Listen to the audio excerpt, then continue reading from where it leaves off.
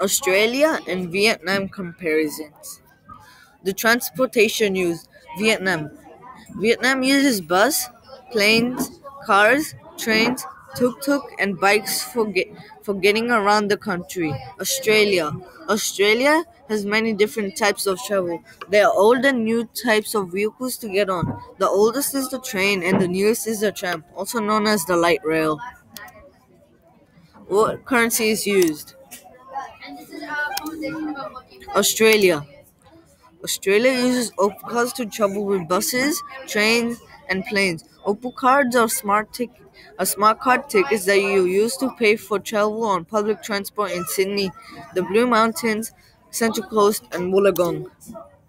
Vietnam. The Vietnamese dong is currency in this country. The dong can be used in many different uses. For example, buses, food, tax, and many others.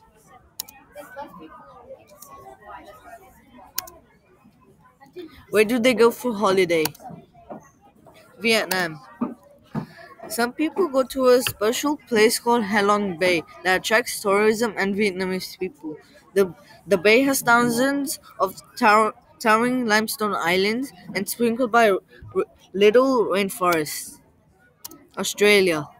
The Aussies go for holiday in many coasts and beaches. Some attractions in Sydney include Bondi Beach, Manly Beach, and the Blue Mountains. The Blue Mountains has a great view of the landscape. You can look out and see the whole half of Sydney. The end. Remember, the end is just the beginning of new what we learn.